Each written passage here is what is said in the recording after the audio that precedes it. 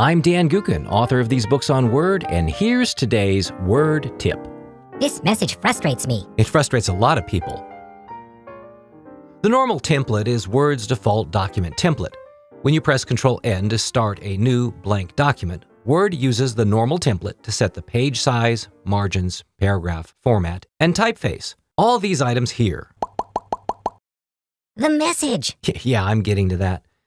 When you change one of the default settings, one of the formatting things set in the normal template, it updates the document template file. This way, all new documents you create feature the changes. For example, the normal template in this version of Word sets the default font to Calibri 11 points. Say I want to change it to Times New Roman 12 points, which is what it was in Word versions forever ago. Home tab, font group, dialog box launcher, and the keyboard shortcut here is Ctrl-D.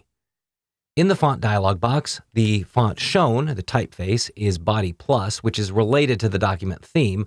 Regardless, choose Times New Roman or whichever font you want to use as the default for all new documents and set the size to 12 points thus. Now these are new documents created with the Control and keyboard shortcut. Obviously, if you're using another template, things work differently. But to change the normal template, the default, you click Set as Default. You're prompted for whether the change is for this document only, which doesn't reset the normal template, and then all documents based on the normal template, which does reset the normal template. Choose this item. Okay.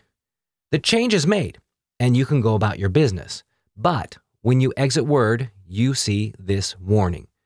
Changes have been made that affect the global template normal.m. Do you want to save those changes? Is this not the warning of which you speak? It is.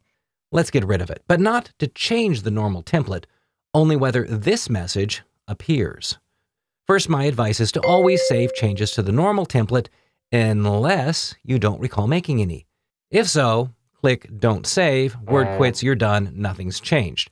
Otherwise, you probably want to save the template, but you can disable this message so that it doesn't show up and that the normal template is updated and saved automatically.